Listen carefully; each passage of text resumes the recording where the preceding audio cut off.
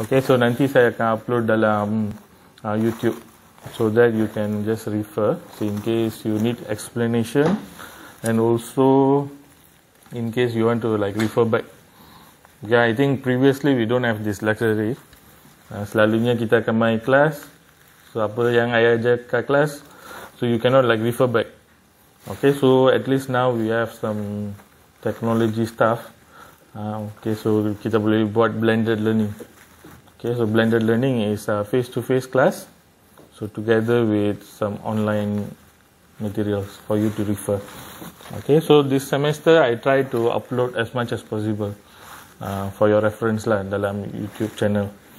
Okay, so we will start with chapter 2. I think chapter 1 we already covered. Okay, last week Thursday kita cover first part, and then I gave you one video. Then yesterday we did discussion. Okay, so selalunya discussion I tak ambil attendance, so it's based on your own interest. So, kalau you nak belajar, you main. Okay, so I never like force any of my students. Okay, so because if you cannot follow my lecture, then you cannot answer my question, because my question will be a bit tricky. Memang I akan bagi input dekat lecture lah. So if not, if I cannot trigger you, I cannot be a good lecturer. Betul kan? So I need to trigger for you to think and solve the problem, because pneumatic is purely on application. Okay, nanti dalam lab, I think this week kita tak sempat buat sebab pelepasan typusum kan. So suppose this week we already start. Okay, tapi I dah bagi you all the software and the freeware fluid sim. So apa-apa circuit yang ada dekat lecture note, you can already start design. So design, try to find your way lah. Okay, before I teach in the lab. Okay, for lab next week we will start on Wednesday morning. Okay, I think the first or second group. Follow the timetable lah dalam portal. Okay, so we will divide this class into 3. Okay, so normally we'll have like 40 people in one group. So saya akan ajar first week of the lab class. So we will learn how to operate the software, everything lah. Okay, akan dibantu oleh Puan Usna. Okay, so dia akan tolong. Then at the same time we will also try to do the hardware. Sebab dekat lab kita ada mechatronic kit for us to try all the valve, everything lah. So you akan, untuk subjek ni you akan dapat hardware side and as well as software side. Okay, so selalunya kita akan design dalam software, so we try and error. So once we already find out everything like working properly, then we will enter to the physical. If not, even in the company you will simulate first. Kita buat dalam design and dalam software, if already okay, then only we will move to the hardware. We will do the purchasing. Okay, similarly we try to expose you. Okay, so today we will enter to chapter 2. So pneumatic valve. Okay, valve tu apa dalam bahasa Melayu? Injap. Okay, so apa-apa yang so dia ada function lah. So pneumatic valve ni. Okay, so we will move to. Okay, semua boleh tengok. Okay, so pneumatic component classification. I think you are familiar with this diagram. Okay, this ni kita panggil as a pneumatic circuit. Okay, pneumatic circuit. So dia akan start dari bawah.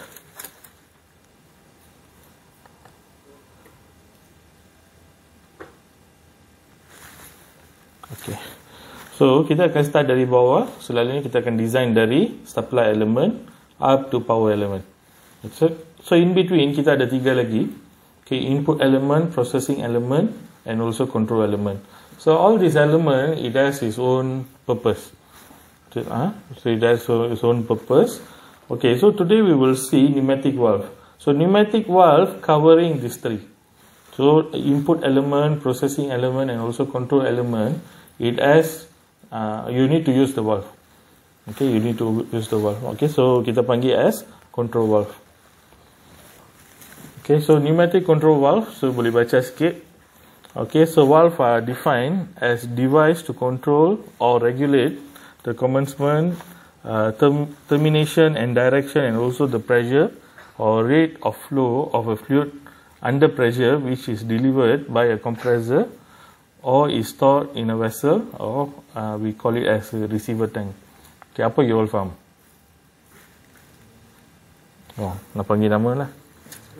Tak adalah. Okay, so valve is actually kita gunakan untuk okay, so before I explain yang ni, so dalam pneumatic circuit ataupun pneumatic design, apa the power source? Apa yang kita akan gunakan untuk power the whole thing? Macam dekat bilik ni electrical power kan. So dalam pneumatic kita gunakan apa? So kita gunakan udara, compressed air. Okay, kalau udara tu udara yang ada kat keliling kan. So udara yang dimampat. Okay, so it's a compressed air. So when you compress the air, so it will turn to become a potential energy which can be used to power your pneumatic system. Okay, so that's the main thing lah. Okay, so when you already have a power, you already compress the air, so you already save it in your receiver tank. Then once you already compress it and you already store, you kena channel dia betul-betul kat mana you nak hantar. Okay, macam elektrik ni, so normally we will send to the power station. The power station will try to reduce it, then it will send to the your house lah. Okay, so normally how many volt the electricity is generated? Selalunya kat luar. Berapa volt? Okay, so normally kalau boleh tengok dekat the power station under 32 kilovolt. Okay, or megavolt. So what will happen if you use under 32 kilovolt to power your laptop? Meletup. So what do you need to do? You need to step down, you need to reduce until 240, so then only you plug in your laptop. If not, every week, every day, you need to buy new laptop. Betul kan? So similarly, pneumatic system also, you already compress air, so you don't know how much pressure, how much power yang ada dekat dalam tu. Okay, so you need to use a control valve in order to control or regulate the compressed air pressure before you supply to your pneumatic system. Okay, so that's the function of pneumatic valve. So itu yang dia explain dekat sini lah. Okay, so to control or regulate the commencement, atau to start, terminate. Terminate maksudnya you stop a valve or operation, or you redirect. Dari satu valve you supply to another valve. Okay, so you want to regulate the pressure and the flow rate. Okay, the flow rate. So berapa cepat. So if you supply a little bit of compressed air, apa akan berlaku? Siapa boleh bagi answer? So if you supply very little, so your actuator or your cylinder will extend slowly. Sebab dia you bagi sikit kan, so dia extend slowly. So kalau you bagi more, it will extend faster. Okay, it depends on your application. So depends on your application, you control your pneumatic circuit lah. Okay, so that's the use of control valve. The form of control energy will be dictated by the valve's mode of actuation and may be manual, mechanical, electrical, hydraulic or pneumatic. Yang ni macam mana you nak control. Okay, so nanti kita akan tengok what is manual, what is mechanical. So dia ada banyak mode. So you can control the valve manually or mechanically or electrically. So ada banyak cara lah. Okay, so valve available for pneumatic control can be classified according to their function. Okay, so ada banyak type, ada 6 type. The 6 type of valve. Okay, all the valve have a different function. So if you want to direct the pneumatic compressed air, so you need to use directional control valve. So if you want it to do a specific function, you need to use non-return valve ataupun flow control valve. Dia ikut nama dia lah. So flow control means it will control the flow. Okay, if directional means it will direct your compressor. So macam tu. So ada 6. So pressure control valve, shut off valve and combination. And combination maksudnya 2 or 3 valve combined together. Okay. So far so good. Boleh follow? Okay. So directional control valve ataupun short form kita panggil as DCV. Okay, nanti dalam exam pun I tulis DCV, so you kena tahulah. Jangan terbaik kelas dan tiba-tiba apa ni DCV kan. So DCV meaning directional control valve. Okay, so the function of directional control valve is to control the direction of flow in pneumatic circuit. Macam I bagi tahu tadi, to control the direction. Okay, ke mana unit channel. Okay, so ke mana unit channel. So DCVs are used to start, stop and regulate the direction of airflow and help in the distribution of air. So you nak distribute. Okay, macam tadi electrical. So we are channeling from the power station. We step down. We are sending to each house. So tengah-tengah tu the transmission ataupun distribution is used to control. Okay, so sama lah. So always try to imagine pneumatic compare with electrical. Sebab electrical kita dah biasa tengok. Kita dari kecil kita tengok kan. Okay, so we already have electricity since you are born. So you already familiar with the analogy. Okay, so similar that for pneumatic you try to compare with electrical. Okay, whatever power that is created must be controlled and also channel. Okay, so directional control valve. Okay, there are commonly 2 positions of a directional control valve. Okay, normal position and also initial position. Okay, maybe you ada tanya lah kan, apa ni kotak-kotak ni kan. So dalam simbol. Okay, kalau you tengok dekat the next slide, tengok ada banyak kotak-kotak, apa benda, macam mana nak interpret. Okay, I will teach you one by one. Okay.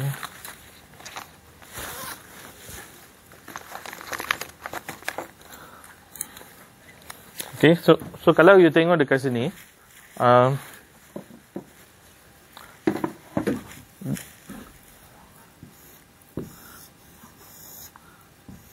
dia selalunya akan ada selalunya akan ada 2 kotak minimum. So for your level maximum you will have 3. So it can have 3. So minimum this, maximum this. Yang ni tak ada satu tak ada. Okay, so yang ni tak ada lah. Okay, so normally you will have 2 or 3. Okay, so dia ada 2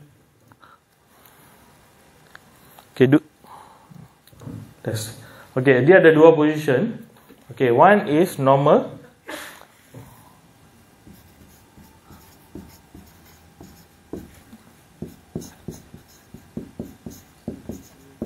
Okay, jangan confuse dengan nama. Okay, initial selalunya starting kan. Tapi dalam pneumatic, so normal is starting. Okay, initial is alternative. Okay, dia ada 2. Okay, so normal position, okay, so you boleh baca dekat sini, is non-operated. So meaning you don't supply power, it will be in this condition.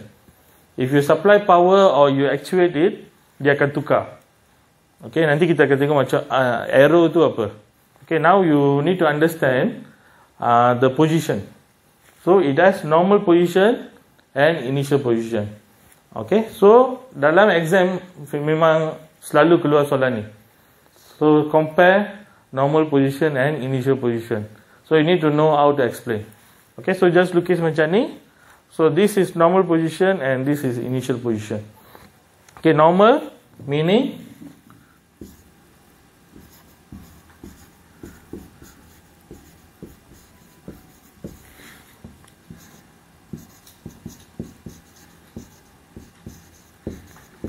okay, so normal meaning unactuated, so meaning no power, and initial meaning actuated or having power. Okay, that's the 2 things lah. Okay, so you boleh tengok dekat, you boleh baca lah. So I think I don't want to like go through. So yang ni untuk dua position. 2 positions. Okay. So how about 3 position?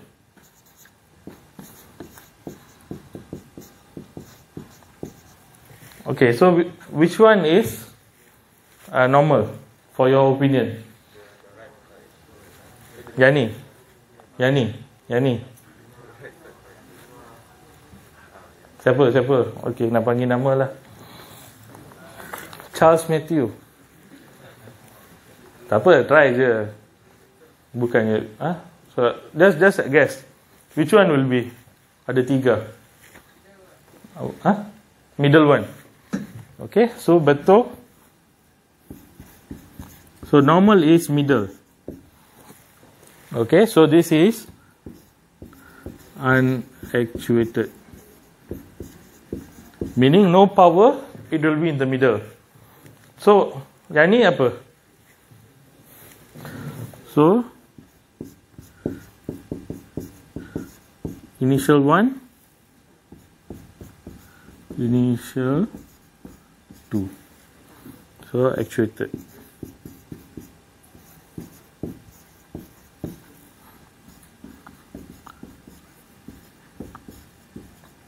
Okay, so meaning yang ni dia special sikit. Sebab the middle is unactuated.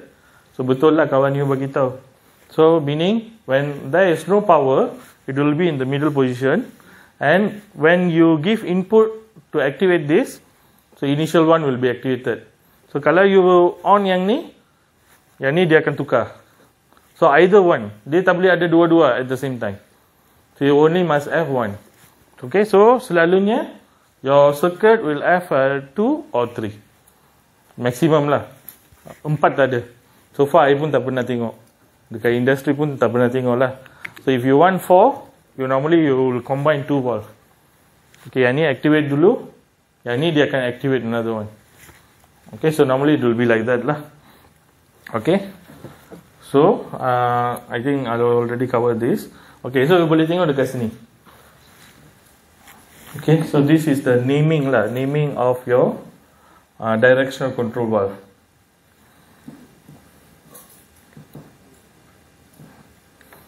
Okay, so normal position. So kalau close in pneumatic. Okay, these are some of the terms lah. Okay, close. Okay, close is having power or no? No power. So unactuated. Kita akan gunakan term unactuated. So actuated.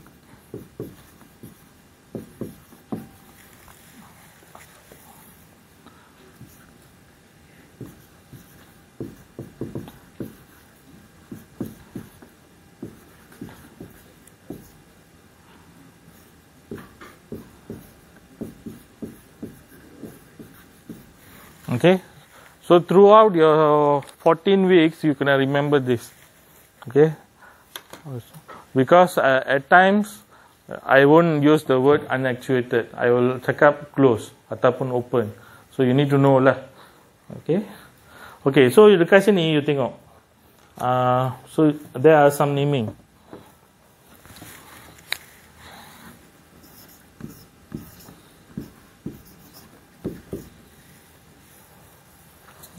Sorry. So apa benda ni? 2/2 WV. So if your full name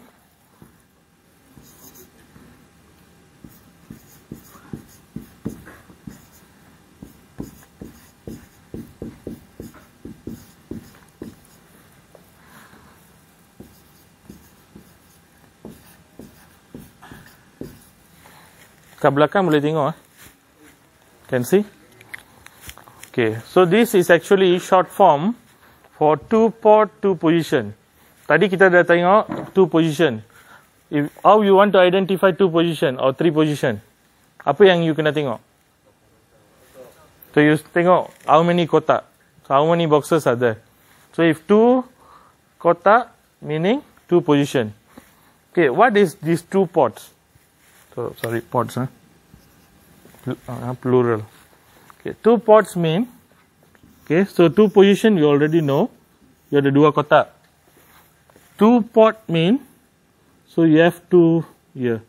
Sorry.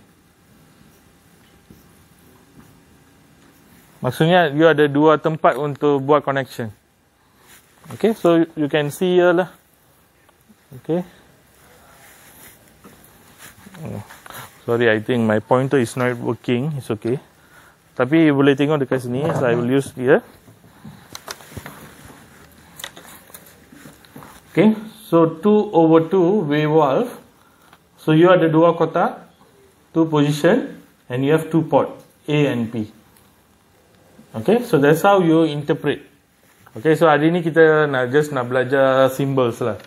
Okay, symbols, how you can interpret. Okay, so subject ni actually quite easy. Nak score sebab application kan. So just you need to understand lah how the thing works. Okay, so kita tengok 2/2 wave valve. 3/2. You tengok macam mana dia punya construction. Dia ada berapa kotak? 2 kotak. Sebab 2. Either you can know from the name, ataupun you tengok simbol dia, you boleh understand. You boleh interpret. So ada 2 kotak, ada berapa port? 3 port. Okay, so 3/2 wave valve.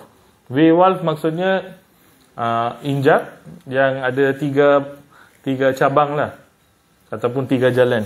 W kan. Okay, so see here 4/2. Berapa kotak?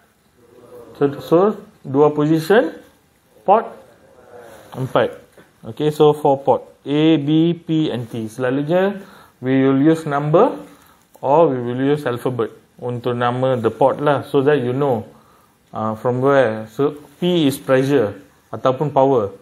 So it will start. So jangan lukis terbalik.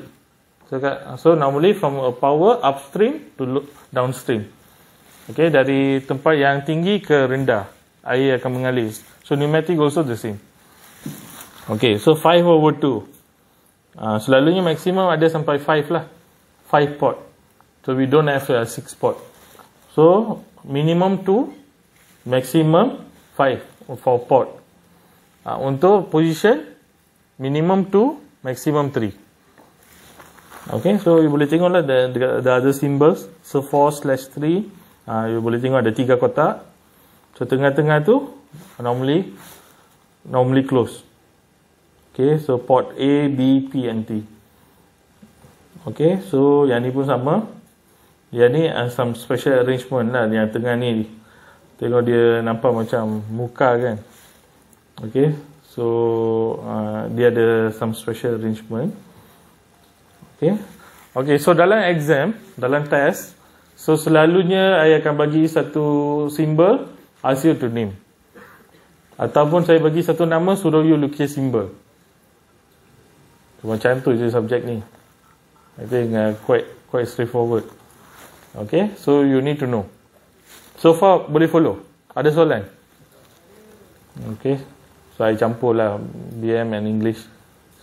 Okay, so normally my videos will be in English. Okay, so just for your understanding, so I try to explain. Okay, lecture note also in English. Okay, so far boleh follow?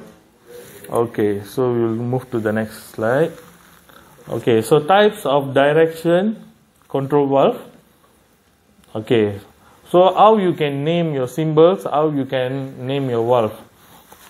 Okay, so based on number of port. So number of port is macam 2-way, 3-way, 4-way, 5-way. Okay, 5. So number of ports, that's what we call as ways. Berapa banyak place for you to make connection. Okay, so kalau 2-way, you ada 2 port. Okay, so kalau 3-way ada 3 port. Okay, 4-way is 4 port. 5-way is 5 port. Okay, so minimum 2, maximum 5. Okay, and based on number of position, 2 position or 3 position. Okay, so I already explained this. Based on method of actuation of valve and return actuation. Okay, so you have 5 types. Okay, 5 types. Actually ada 6. Ada hydraulic juga. Tapi for now we only study on pneumatic. Okay, because the subject we will start with pneumatic. Ada dalam I think 4 chapters. Then 1 chapter on electro-pneumatic. Okay, sorry. Actually ada 5 chapters on pneumatic. Then 1 chapter on electro-pneumatic. Then another 4 chapters on hydraulics. Okay, but when you study hydraulic, the same thing will come again. Cuma symbol dia. So you hanya belajar sekali. So you understand the pneumatic fully.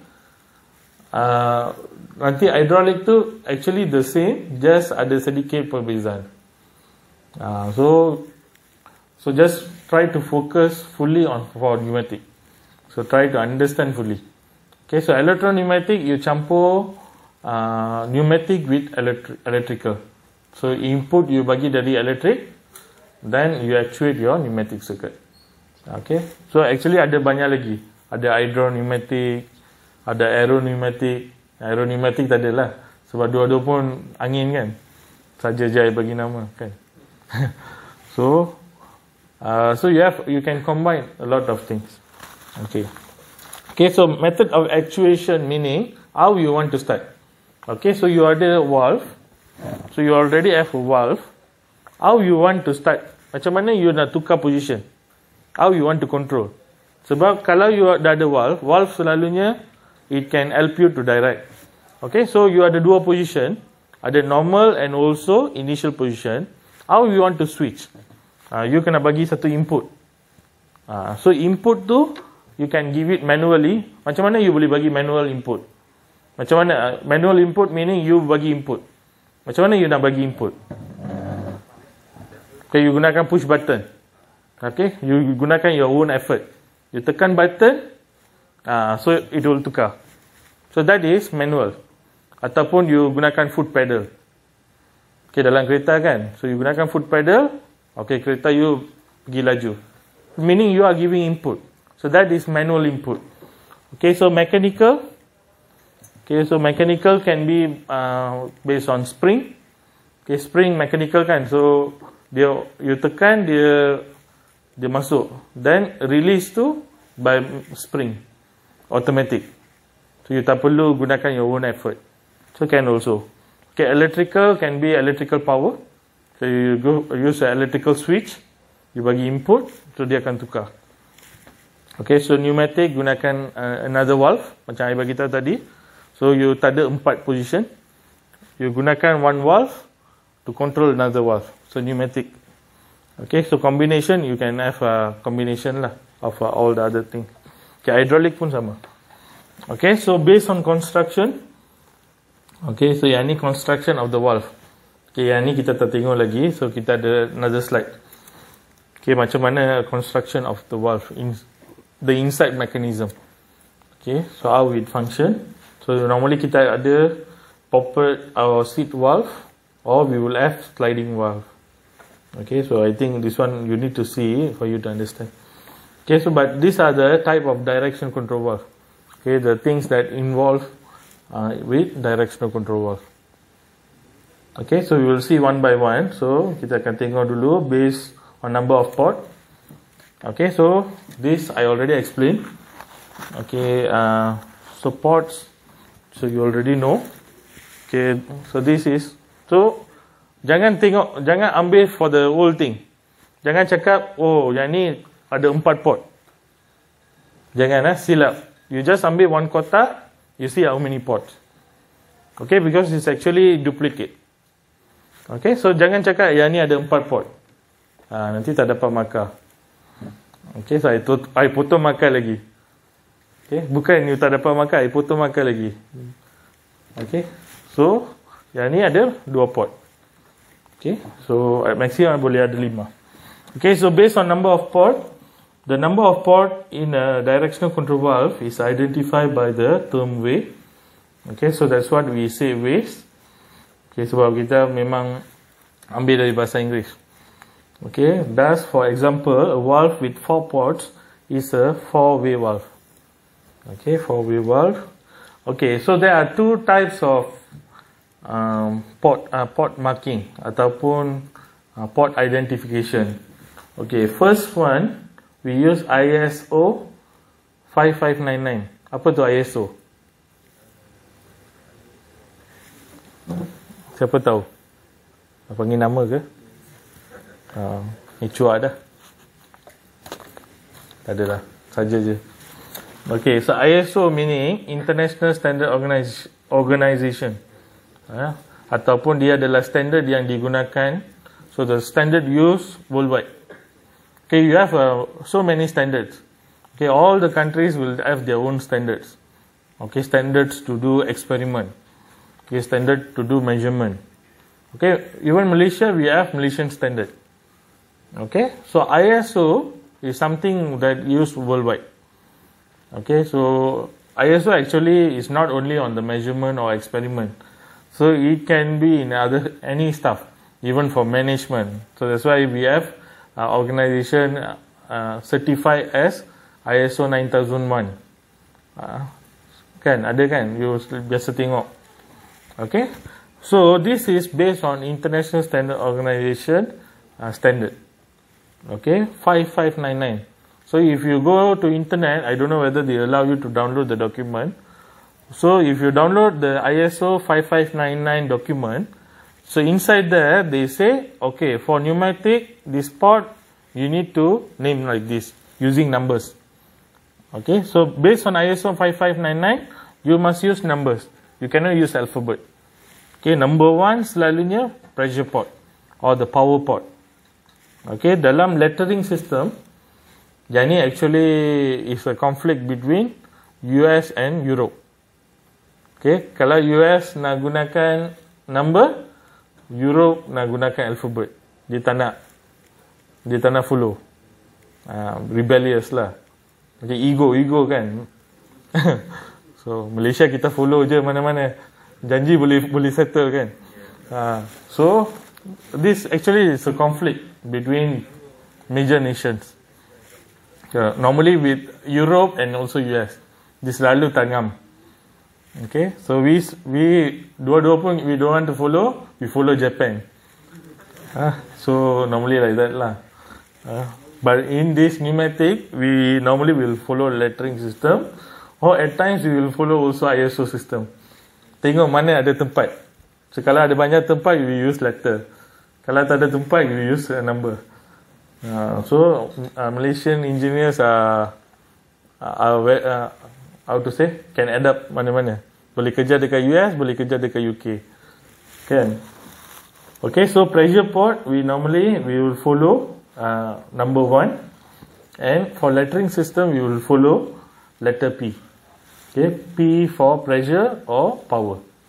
Okay, so for exhaust meaning because normally you are using compressed air. Compressed air, you won't channel back to the compressor.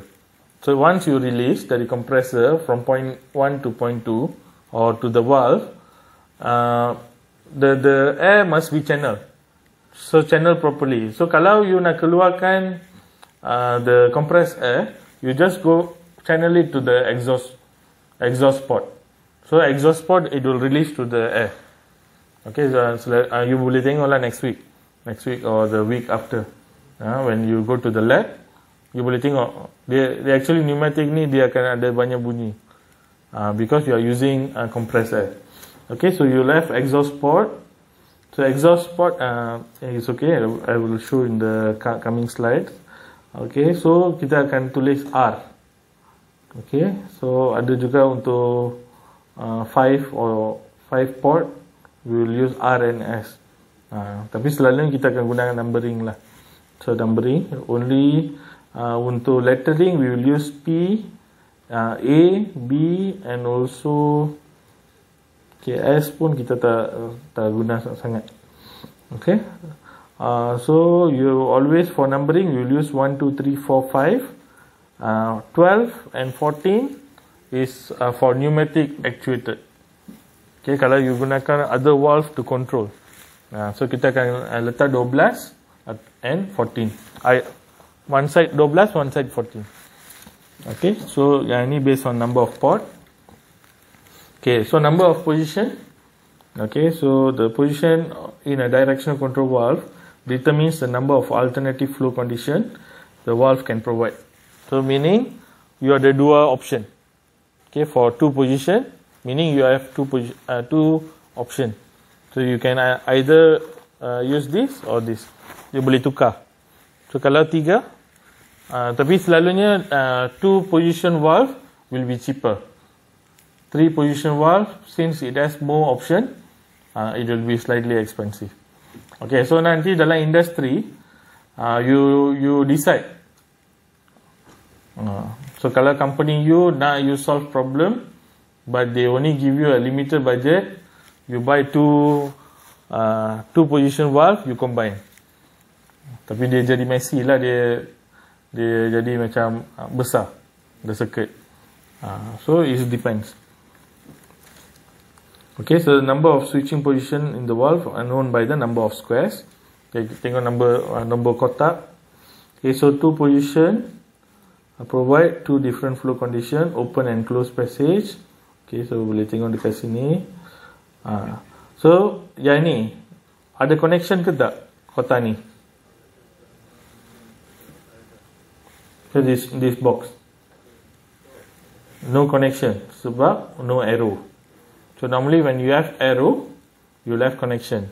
So when you have like this T, huruf T kan dalam tu, meaning no connection.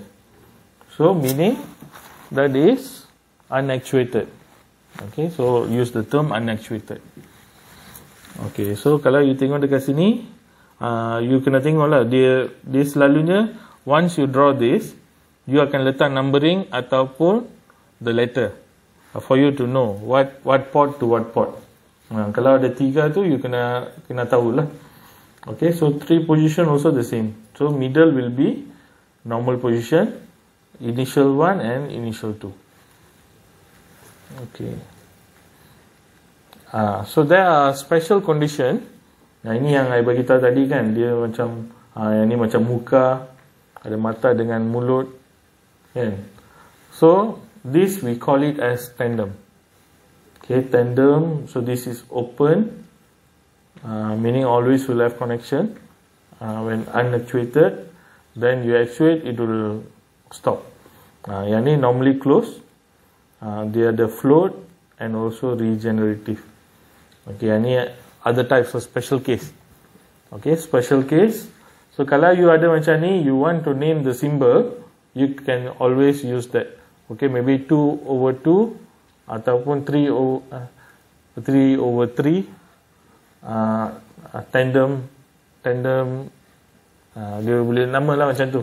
Dia boleh gunakan perkataan the calling for this. You will see lah later. Okay, so this is 4-way valve and this is 5-way valve, ada 5 port. Okay, so kalau dia tak bagi macam arrow dekat atas ni, not arrow, the line, okay, for the port, but they only show like this. So you need to know that each arrow must start from one port to another port. So maksudnya arrow yang pertama ni, it has 2 port. So from on top going to down, then this one no connection, the tengah-tengah, and you have another arrow. So meaning you know this is 5 port. Okay, so I tak perlu lukis line ni untuk semua. Kadang-kadang tak lukis pun, but you must know how to interpret. Okay. Okay, so apa lagi yang ni? Okay, so I think that's all. Okay, boleh tengoklah dekat sini. I think mostly is repeating. Okay, repeating. Okay, so boleh tengok dekat sini dia letak 2 or A, 1 or P. So it's based on ISO 5599 or lettering system. You tak perlu letak dua-dua. You just use either one. Okay, as long you can understand. Okay, A or P.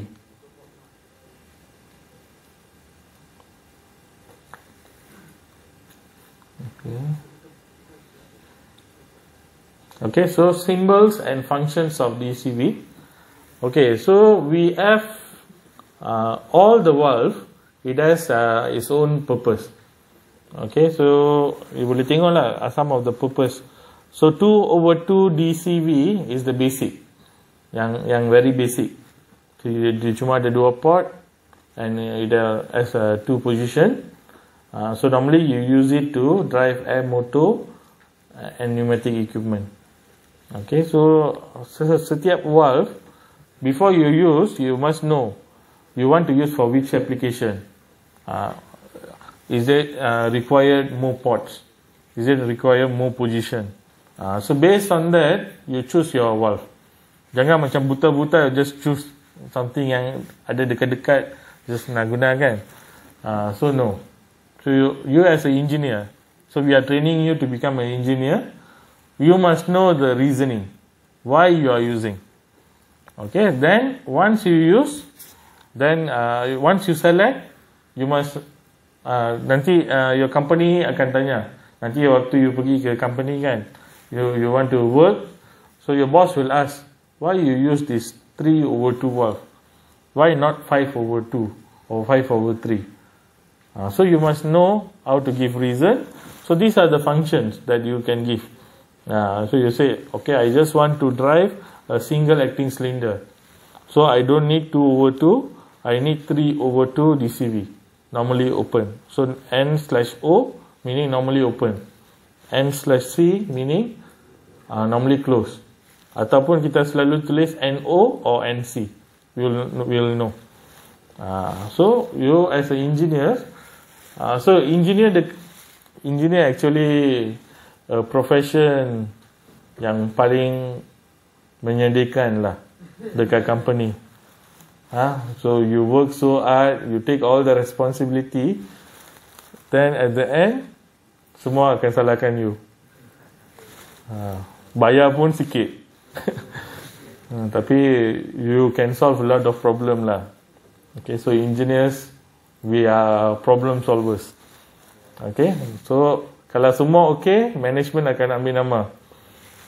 Kalau something happen, oh, engineer's fault.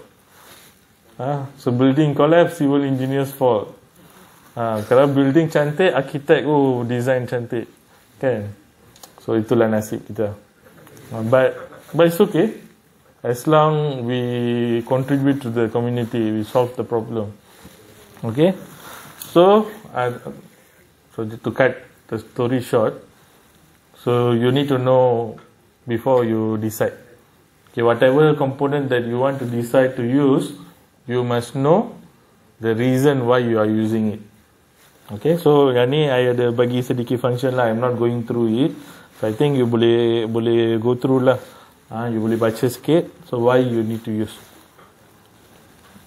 Okay, so ada banyak lah dekat sini macam you tengok 5/3 DCV close center.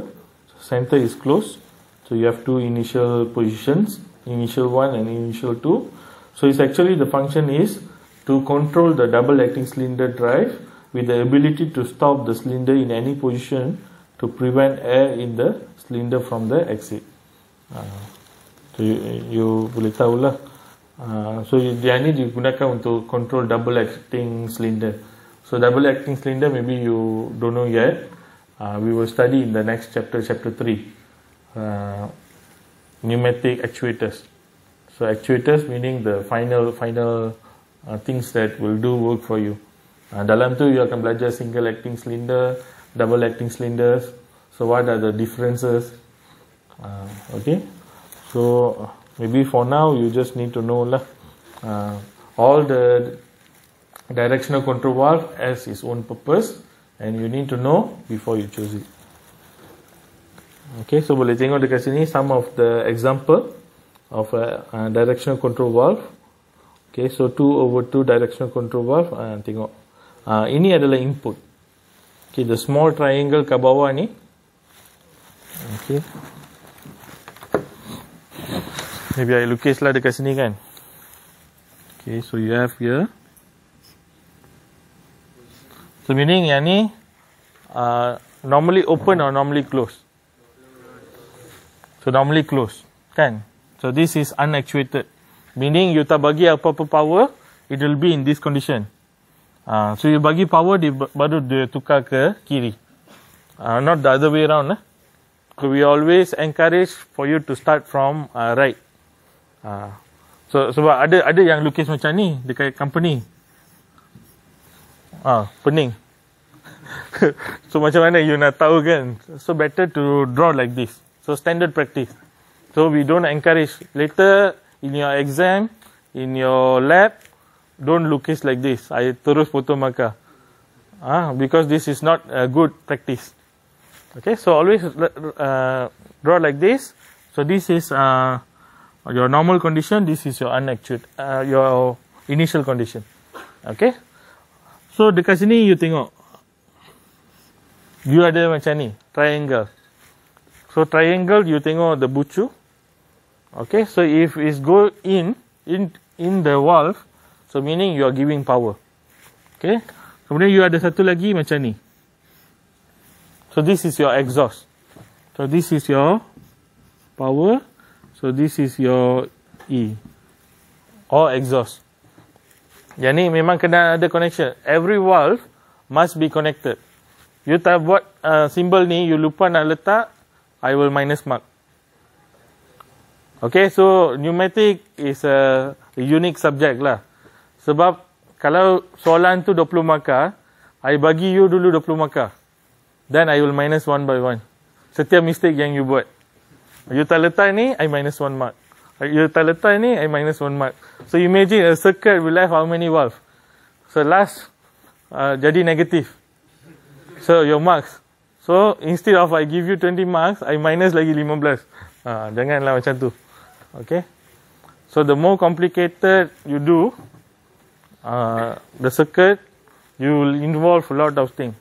So you as an engineer, you must be careful. So kalau you lukis one valve, you finish the valve first. Jangan you lukis sini sikit, lukis sana sikit. So you cannot afford to make mistake in our design. Macam I bagi tahu tadi lah. So any result fault, engineer, you lah, kan? So walaupun you still diploma level, so I think you will continue for degree, then you will become an engineer. Sekarang pun you graduate, you akan jadi assistant engineer. So kita terpanggil as technician. So I always call my students as assistant engineers for diploma lah. Okay, so you already there, already aiding there. So learn not to do mistake.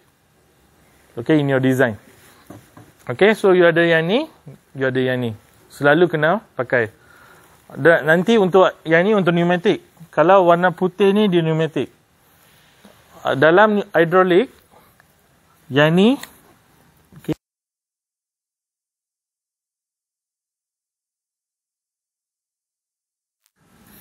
So this is your pressure.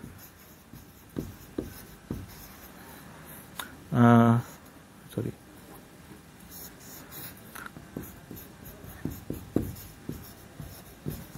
So this is your exhaust, kan? Untuk hydraulic,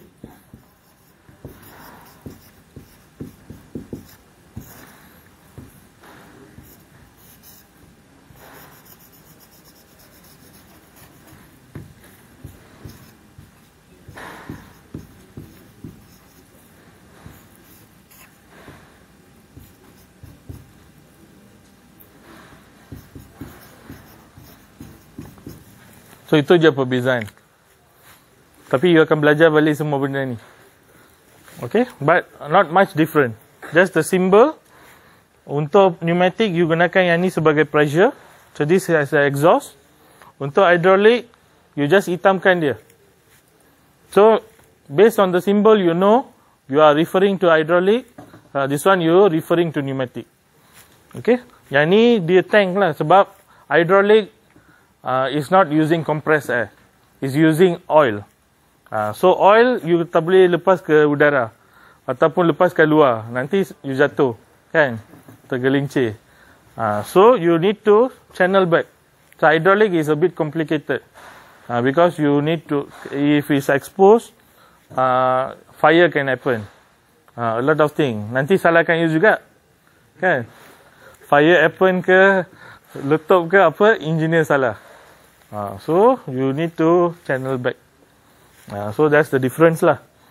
Okay, so if you are wondering what this triangle means, it's actually meaning pressure.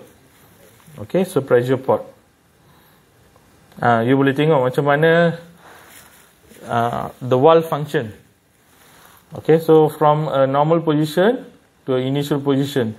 So this is actually directing the compressed air. Kita boleh tengoklah mengayati.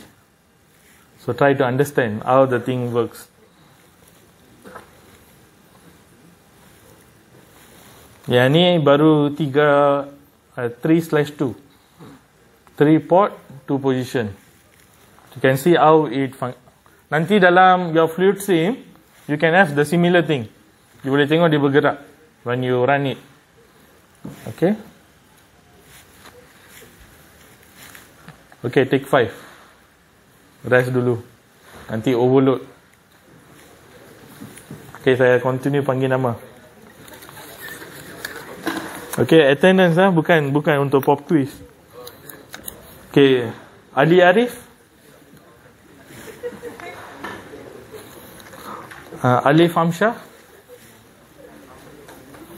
Alif Daniel. Dah panggil tadi? Tak ada lagi kan? Alif Hafizul. Alif Zikri. Alif Sata tak ada. Amirul Syukri.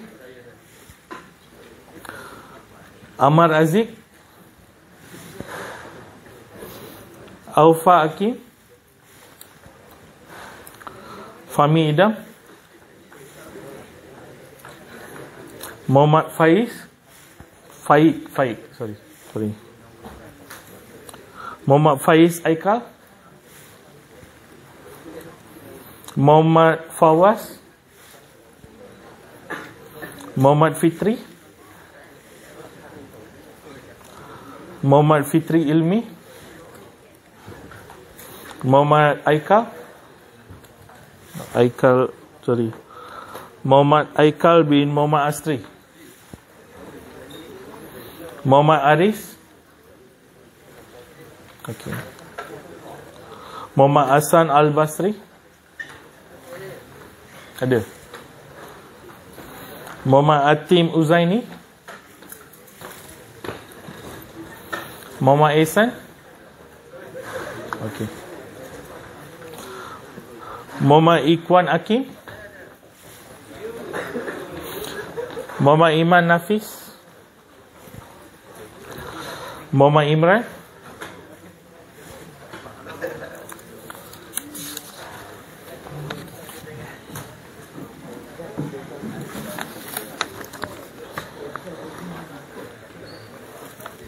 Muhammad Irfan Izani.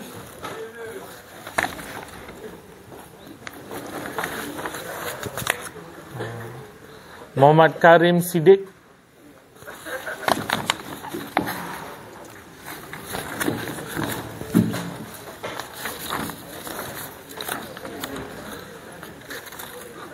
Muhammad Khairul Ammar.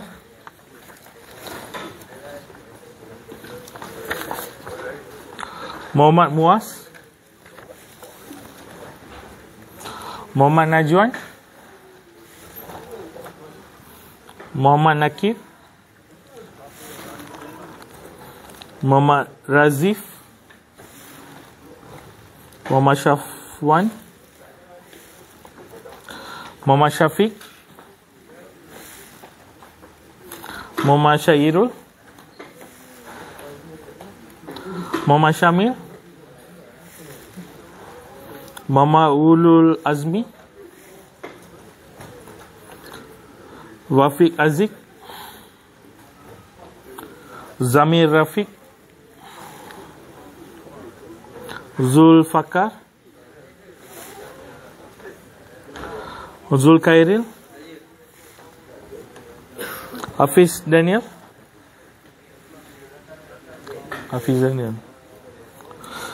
Nabil Aiman, Nur Atika Liana, Nur Shakila, Nur Afika, Nur Ain Kasrina, Nur Alia, Nur Azmina, Nur Fatia, ada, Nur Masara, Nur Liliana, Putra Nuraderi, Syed Muhammad Alif, Safia Diana, Syarul Khairi, Sofia Anis, Safirul Iqmal, Syarul Nizam, Tuwila Sri, Wais Fitri, Wan Abdul Mustaqim, Wan Nur Ashraf, Zikri Aikal. Ada yang nama tak panggil? Ada nama? Ya?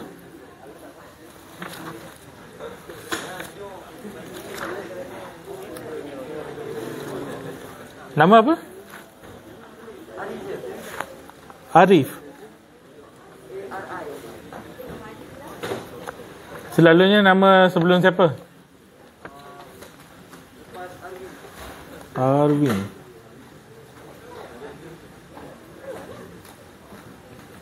Ada nama dalam sistem. Tolong cek. Sebab memang dekat sini Abdul Muaimin ada. COVID. I think nama lain macam dah tick dah. Yang lain macam ada. Cuba cek. Cek dengan RPS. Sebab I baru print pagi tadi. So takut nanti kena drop pula. Kan?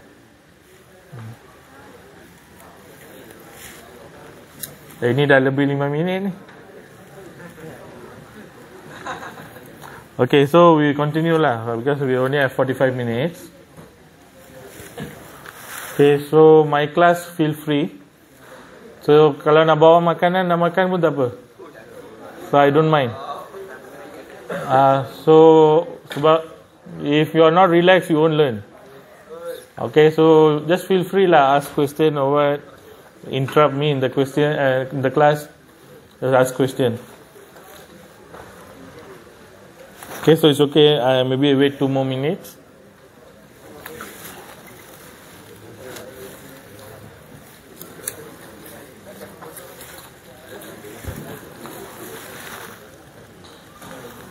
Okay, so far ada soalan. So any question so far? So I go as slow as possible lah for you to like understand.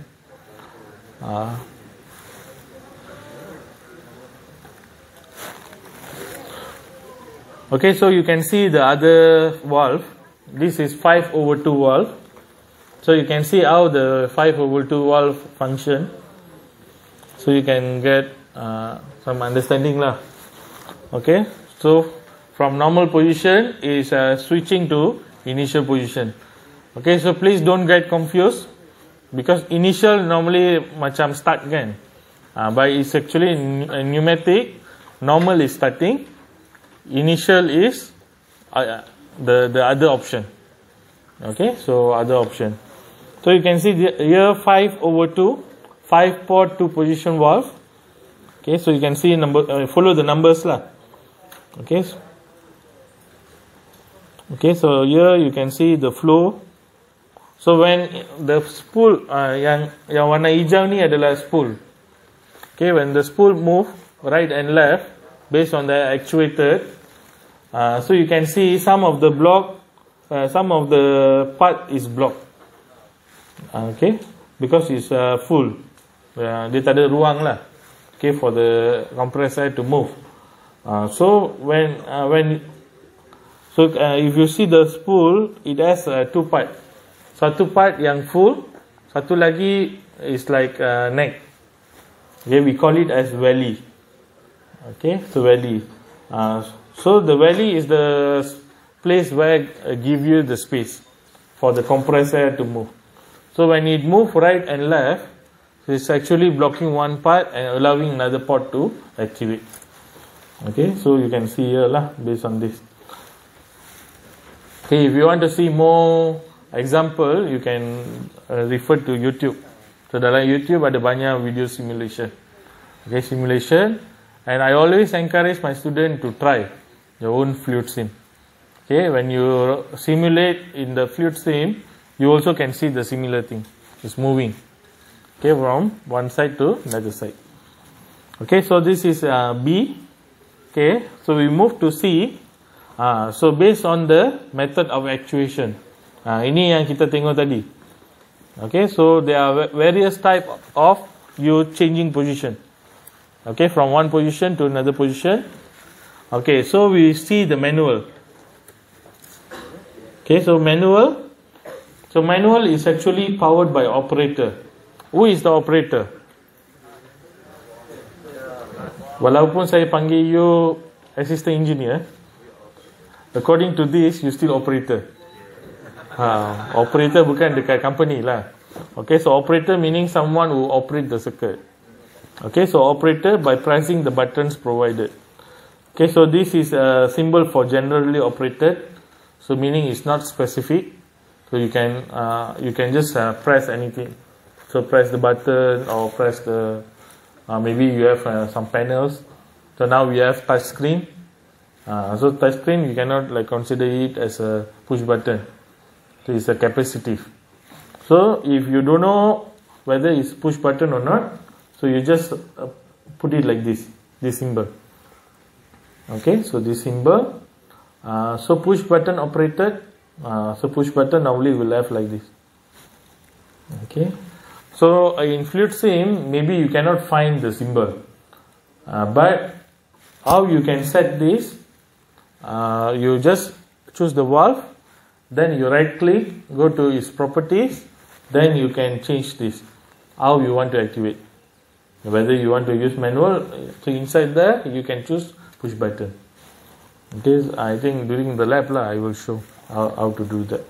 Okay, so lever operated. Okay, so lever bukan hati ya. Bukan your that lever. So lever meaning tuas. Okay, something that you can pull. Macam dekat stesen kereta api, I don't know whether you all see that or not. I think the whole time, so kereta api you kena tarik to change direction. Okay, similar. So end lever meaning you macam gear lah. So gear pun end lever kan. So similar. So it will be like this. So this symbol. So something for you to pull. Okay, foot pedal. Ini foot pedal. Macam dalam kereta. So use foot to control. So all these are operated by the operators. So which is you. Okay, in the industry. Okay, so this is a example of figure. Okay, so then we have mechanical. So mechanical is normally we will use for like spring return. So once you push the button, so it's already enter. If you have spring return, like this symbol at the back. Okay, so normally dia macam ni lah. Okay. Okay, so here you will have push button. Here you will have spring. Okay, so when you push this, it will switch. Then when you release the push button, it will return because of the spring. So kalau you tak letak spring, so dekat sini you lukis another push button. So you press this, it will be here. Once you press this, then only it will switch back. So it's like that. Normally kita tak encourage macam ni lah. So we will normally will have spring for it to return. Okay. So unless this is something to do with pneumatically activated. So kalau pneumatic, so this thing will be sorry.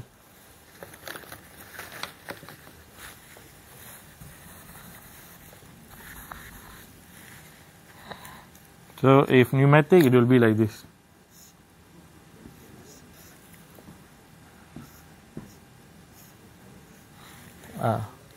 So it's from another valve. Okay, so you have so many options. Okay, so this is a mechanical spring return. So spring centered, both side having springs. And then you have a roller operated. So roller macam sensor lah. So I think if the thing touch, if the cylinder or what extend and touch the roller, then it will activate. It's normally for the application where once the cylinder extend, hit the roller, then another circuit will activate. So it's like a sequence. Sequence you boleh gunakan roller. Then you have a idler roller. So meaning the roller in one direction, dia ada function dia sendiri. So it's only from one direction. And then this is pneumatic. So pneumatically actuated. So valve is actuated by compressed air, which acts move the wind channel. So yang ni based on the other valve lah. Dia ada symbol macam ni yang I tulis lukis. So yang ni direct, yang ni indirect. Indirect maksudnya dia lalu another process before reach the valve. Okay, in between ada something else. Okay. And then electrically also you will control. Yang ni yang electropneumatic. So which you will study in chapter 6. Satu chapter je, tapi ada satu lab. So electropneumatic will be a bit fun lah. So you all learn PLC. So digunakan PLC to control. PLC to control your pneumatic circuit. So you program your PLC. PLC okay tak? Siapa ajar? Encik ni? Oh, Encik ni okay. So Encik ni suppose you all understand lah. So dia memang ketua teknikal dekat FTKE. So suppose dia tahulah kan. So kalau ada lecturer yang tak tahu tu, I tak tahu. Sorry, off record lah. Okay, so you have a single solenoid or double solenoid, both side. And you can have a combine. So combine dia macam ada banyak way lah for you to operate. So normally the actuator it all will come together. Okay, semua kena ada. So when you have everything, baru your valve will operate as how you want. So kalau tak, dia takkan follow your instruction lah. Kan? So jangan macam you want it to operate based on push button input, tapi you letak foot pedal. So memang it won't fit the purpose lah. Because it won't follow your application. Okay, so this is a direct method. Okay, so direct method. This is your roller. You letak dekat roller. I think biasa you tengok dekat sini kan, switch. So switch with roller. Okay, so this is we consider as a indirect. So actuator ataupun cylinder piston dia extend, dia kena baru dia on. Kalau tak dia tak on. Yang ni dia direct terus. Dia bagi pressure input dekat port 12. So port 12 compressor enters, it straight away it on the valve. So we consider it as a direct method. Okay, so these are the other stuff lah. So other things. For much, yang ni adalah 5/2. Okay, 5/2. So more complex lah. So yang ni more simpler, but this is more complex. Okay, and this is on the combine. Yang ni dia tak nampak sangat lah, sebab dia tak gunakan symbol. Okay, but this I think you're using electropneumatic sebab ada voltage. Okay, so you can have combine. So the idea for you to understand, so you can have a single actuated ataupun you can have combination. Okay, so at the end you just want it to solve your problem. Okay, settle your circuit, settle your application at a given cost. Okay, cost is related. Sebab setiap benda, setiap valve yang you nak beli tu is costly. Okay, it's not cheap.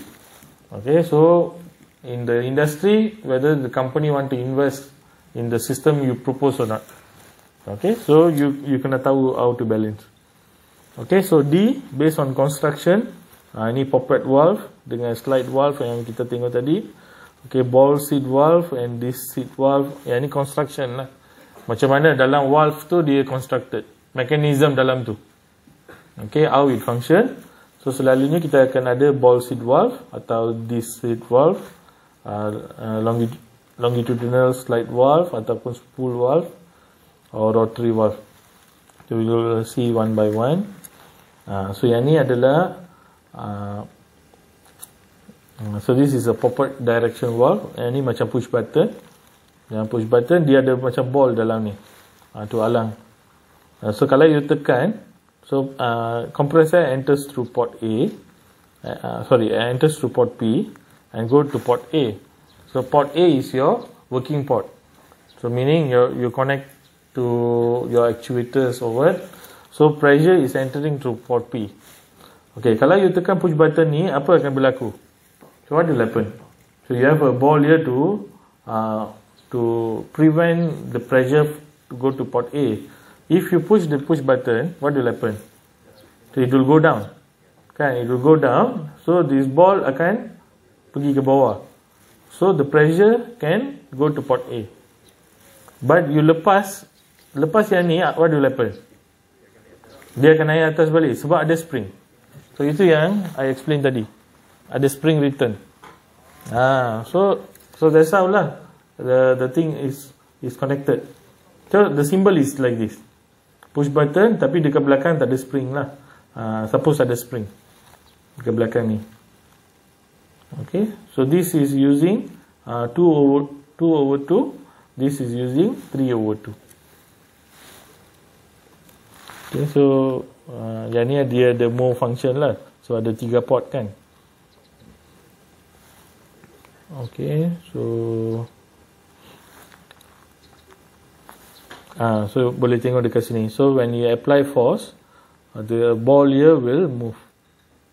Dekat sini, so it move from P to A. So when you apply force, so A to tank. Tank lah. Okay, so sama lah. Yang ni pun ada. So we have the valley and also the main body.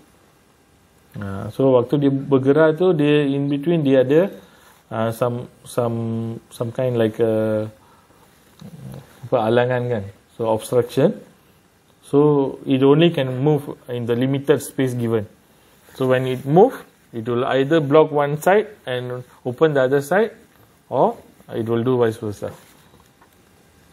Okay, so this is on the slide direction control valve. So mechanism can be poppet or it can be slide. Okay, slide dia macam ni lah. So dia ada satu term yang dipanggil lands and valley. Okay, tanah dan lembah. Okay, so tapi tak adalah macam tu. So we just follow in English. So I don't know, it's not a name by me. It's follow internationally, so we just follow. Okay, lands and valley. So lands maksudnya yang besar. Valley adalah yang macam lay. Okay, like the neck. Okay, the smaller. Okay, normally the compressed air will follow the valley. So lands normally will be used to block. Okay, so open one and close one. So depends on your direction. Okay, so in the test, if I ask what is land, what is valley, so you don't explain based on geography. So explain based on pneumatic. Okay, so kalau based on geography, I bagi kosong terus. Sorry, not kosong, negative marks. So I potong. So kalau test, assignment punya mark pun I potong. Janganlah macam tu kan. Okay, so I explain. So land seals the valve bore. Bore ni adalah laluan dia lah. Okay, so it seals. So when it seals, it will not allow the compressed air to enter. Okay, and valley connects the valve port. Sebab valley dia benarkan pengaliran kompresor. Okay, so multiple so it can be used for multiple application range. Okay, so you can see one more thing, you have a disc sealer yang warna merah ni. Okay, you can see, right, warna merah. So what's the function of a disc sealer? Dia actually macam getah. Okay, so you want to ensure that the compressed air is not escaping through small manufacturing defect or what. So we always will have this red color disc sealer in between the line. Okay, so to prevent it from escaping. Okay, yang ni kalau dia, yang ni kita panggil as dynamic seal sebab dia attached to the spool, kan, yang bergerak. Dynamic maksudnya bergerak, kan. Okay, then you have other type, glandless type, so, and also static seal type, which attached to the body, not attached to the spool yang bergerak. Okay, so you can see here, so spool valve. So the construction, the symbol as well as the construction dia sama lah. So actually yang ni tak ada simulation. So you can see from here, yang ni port mana yang connected? So based on this, which port is connected? You ada number dekat sini, 1, 2, 3, 4, 5. So which one is connected? Semua macam lock, kan? Port 1 dia tak boleh escape, port 2 pun tak boleh escape sebab the line is connected to the bore and you have a sealant. Okay, this sealer. Sebab tu yang ni normally close center sebab semua pun close. Tapi yang ni you tengok, kalau you bergerak ke dari kiri, so you bagi input, dia bergerak ke kanan. Okay, so which port is connected? Okay, 5 is not connected, 1 and 4 connected, then 2 and 3. So yang ni dia follow this. You boleh tengok 2 and 3 connected, so you follow the arrow. Okay, dari 2 ke 3. So it can be from 3 to 2, kan? So you nak tengok direction of the compressor, you refer dekat the symbol. So it's moving from 2 to 3. Follow the direction of the arrow. Okay, dari 2 ke 3. So meaning it's moving from 2 to 3, and this is from 1 to 4. Kan? Dari arrow dia start dari sini ke 1 ke 4. So it's moving from 1 to 4. 5 is not connected. Sebab itu dia cuma ada T dekat sini. No connection. So yang ni dia, kalau you push dari bahagian kanan, so it move to the left, so it will choose this. Dia macam tu. Okay. So ada soalan? Okay, so yang ni yang bahagian kanan lah. You boleh tengok 1 is connected to 2 and 4 is connected to 5. So 1 is connected to 2 and 4 to 5. Port 3 is blocked. So yang ni dia jadi T. So it depends. You ada dua initial position for you to decide. Okay, so this is more on the linear side. Okay, so this is on the rotary side. So you boleh ada dua jenis. So one is on the linear side, one more on the rotary side. Okay, rotary maksudnya berputar. So you have actuation macam ni, and lever. So you tarik, so you buka the how to say, the valve. So dia dalam ni dia ada connection macam ni lah. So from port A connected to port B. So dia follow yang ni. So kalau kat tengah dia block, all the ports are blocked. So, yang ni for bahagian kanan. Okay, so you can see from port P is going to port B. Port A is not connected, port T is not connected. Yang ni dia simbol hydraulic. Okay. So kalau pneumatic dia kena macam ni, exhaust. Ini adalah simbol exhaust untuk ataupun tank. Dia bukan exhaust lah, dalam hydraulic kita panggil tank T. Tapi dia guna yang ni lah. Sebab tu it's actually the symbols will be the same except this entry and also exit. So based on that we know is hydraulic or pneumatic. Okay, so rotary valve you can see dalam rotary valve pun dia ada macam tadi. So closed center, so all the centers are closed. This is tandem type center. This is open type. Open meaning always have connection. So then you have a vented center.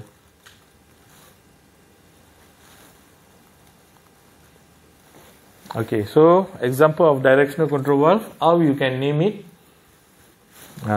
So I think we are moving to the last slide lah. Yeah, this is the last slide. Okay, so I think this one you need to know. Yang ni you kena tahu sebab always akan ada soalan. Soalan one mark, depends on the valve complexity lah. So if it's very complex, then you want to name it, maybe I bagi 2 markah for one symbol. Yang ni macam markah buta-buta je, just to help you all. Tapi you all kena tahu lah. Kan? So I bagi simbol macam ni, you boleh nak bagi nama tak? Sekarang boleh bagilah sebab I bagi dekat sini kan. So kalau I tutup, so boleh tengok yang ni ada berapa position. Okay, so 3 position. 3 position ke? 2 kan? 2 kotak. Port ada berapa? Port ada 3. 1, 2 and 3. So normally open ke normally close? So normally close sebab yang ni port 1 dekat mana? Port 1 dekat sini kan. So dia macam tak clear lah. Okay, so port 1 dekat sini, port 2 dekat sini, port 3. Port 1 selalunya the pressure port. Okay, so pressure port is not connected in the normal position. So meaning it's a normally closed. So kalau I tak ada contoh lain. Wait, I cuba carilah.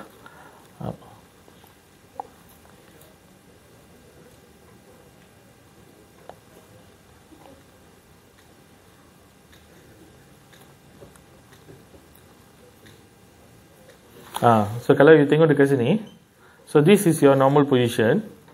Tapi port 1 connected to port 2. So this is normally open or normally closed? So normally open sebab unactuated pun connection dah ada. So yang ni contoh lah. Okay, so I go back. So yang ni adalah normally closed. Sebab tu dia tulis dekat sini. So DCV adalah directional control valve. So short form for that. So normally closed. Single pneumatically operated. Sebab one side je you bagi actuation pneumatic. Okay, so you boleh tulis single pneumatically operated spring return. So you normally kena bagi tahu berapa port, berapa position, so what type of valve, directional control valve. Okay, kemudian how you want to actuate, how you want to return. So 5 benda ni. Kalau you nak namakan dia. Okay, so we move to the second one. Second one you tengok dia ada 2. So it's a combinational. Okay, so you tengok dulu ada berapa port? 5 port.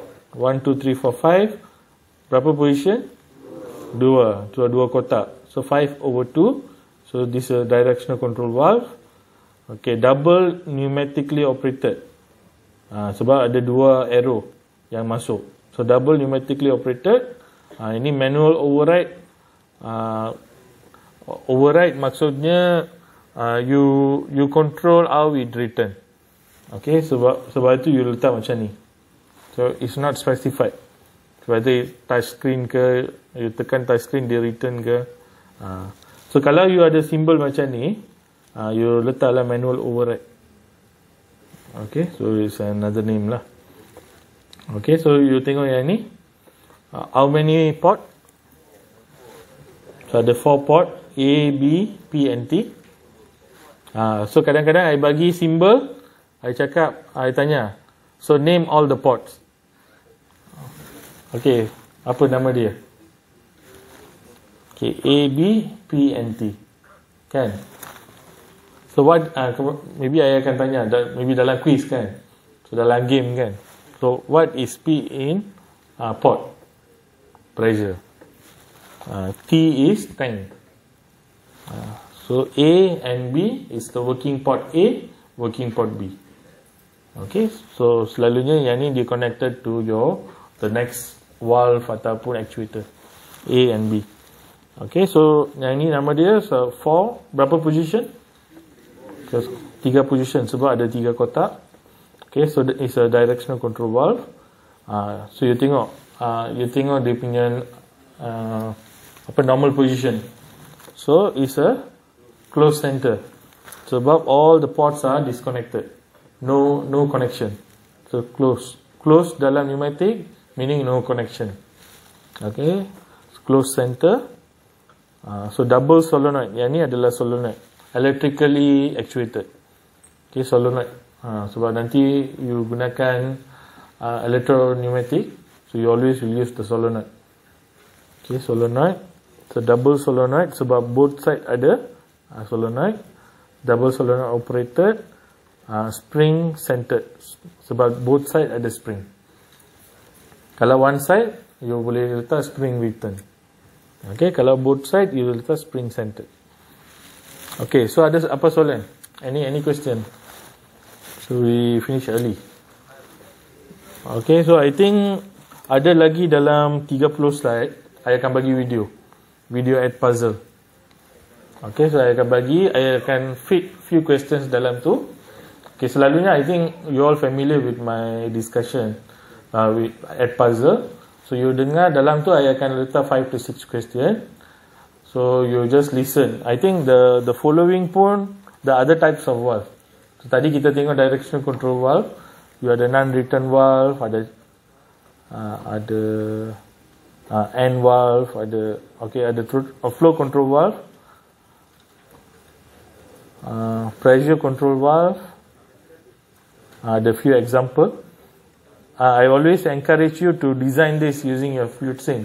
Try yourself. Even though lab kita tak buat lagi, so try lah. No harm trying kan. So software pun free, bukan you bayar kan. So you just try this, try to run this. Okay. Yang ni pun boleh. Yang ni I think already give the answer. So the shut off valve, combination valve. Time delay you selalu akan guna. Okay, time delay valve. So if your circuit requires time. Okay. Tapi yang ni tak apalah. So because you just learn the theory. So nanti waktu discussion pun I akan explain. So that's why we have a blended learning. So meaning we have online and also face to face. So Thursday kita akan belajar face to face. So kalau you dengar the add puzzle video and you don't participate in the discussion, you takkan faham apa yang saya akan ajar next week. Macam itulah pelajar akan lost. Okay, hari ni nampak macam faham. I tengok attendance pun okay. Kalau you tak ada lepas ni, I tahulah okay, you didn't follow my video. Okay, so dekat hostel bukan you buat apa kan. Okay, mostly you just duduk main game, layan drama Korea kan. I pun tengok juga Netflix, tapi ada time, so we manage. So you all normal school student kan, so you all already adult, so we consider you as an adult. You manage your time. Okay, you manage your time. So dengar, I think my video is only 30 minutes. So 30 minutes, so you get an understanding. I bagi video dalam YouTube as well as add puzzle. So kalau add puzzle you start dekat satu tempat, you cannot like move forward kan. So So you go and listen back to my YouTube video. So you dapat the understanding. So when you come for discussion, you already know what I'm going to discuss. So you'll understand better. So the purpose of discussion is to enhance your knowledge. So once I purposely ask 1 hour slot on Wednesday, so that before 2 hours class, we already settle the discussion, and when you come for Thursday class, you will have the full understanding of chapter 2. Because next week Thursday, kita dah masuk chapter 3 dah. Kan? So chapter 3 already actuator. So kalau you understand the other stuff that we are not covering here, so you will never understand at all after that. Okay, so I always encourage just follow whatever. So don't skip. Okay, don't skip because already well planned. Okay, well planned teaching plan pun I dah bagi dah. Okay, just follow je. Okay, so ada 15 minit. Is there any question? So on today's lecture or the previous lectures? Ada? Okay, so if no, I just check back attendance. Muhammad dia COVID ya? Sebab I tak dapat any MC. Okay, so if you cannot come to any class or what, so please inform me. So inform me so that sebab dia 3 kali tak ada, you cannot take final. So 3 kali tak ada, you cannot take final. So kita akan issue surat amaran. So jangan sampai surat amaran dia akan pergi ke RPS. So RPS akan bagi lecture, then akan go to your parents. So parents tu yang kita tak nak lah, tak shock kan. So we deal cara adult.